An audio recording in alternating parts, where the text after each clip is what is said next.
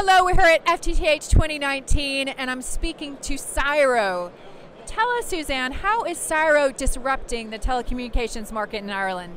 Well, telecoms is really changing in Ireland at the moment. SIRO is a challenger brand and we're really disrupting the market.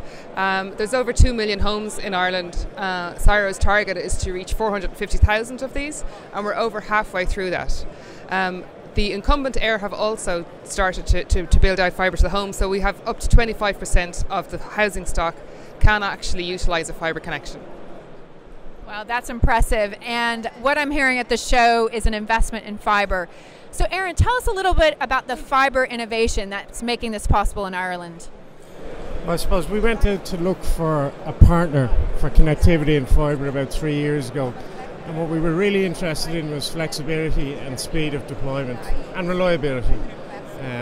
So I guess innovations in terms of, we've looked at products from CommScope, the FACT ODF, the Teneo and the MSTs for really rapid deployment. And they work well for us. We've been out to tender twice, we're still using CommScope, so we're very happy with it. Wow, thanks Aaron. And I have to admit, both of you, Suzanne and Aaron, I'm seeing a huge buzz at this show. I mean, there are people from the banking industry here, there are people we haven't seen before, a lot of workshops have been filled. And tell us a little bit about what you're seeing at the show and how it's been changing over the last couple of years, Suzanne. Okay, well, I've just come from a panel where I was joined by two other CTOs from incumbents, from Orange and from Telefonica.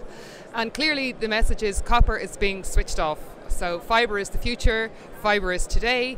I think it's clear that that's what everybody wants, that's what the market wants, that's what the customer wants, and I think it's great. Well, fantastic. Thank you, Aaron. Thank you, Suzanne. Thank you so much. It's been a great show, and enjoy the rest of your time. Thank you. Thank you.